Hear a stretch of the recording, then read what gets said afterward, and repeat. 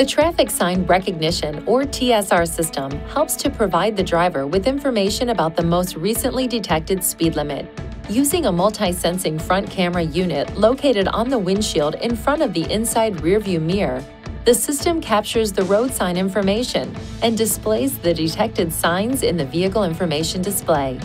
Vehicles equipped with a navigation system and TSR use a combination of the navigation system data and the live camera recognition to display road sign information.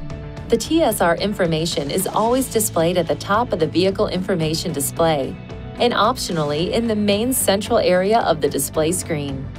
To enable or disable the system, press the right or left arrow button until Settings displays, and then press the OK button. Press the up or down arrow button to select driver assistance and press the OK button.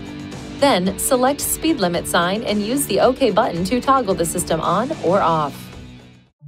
Please see your owner's manual for important safety information, system limitations, and additional operating and feature information.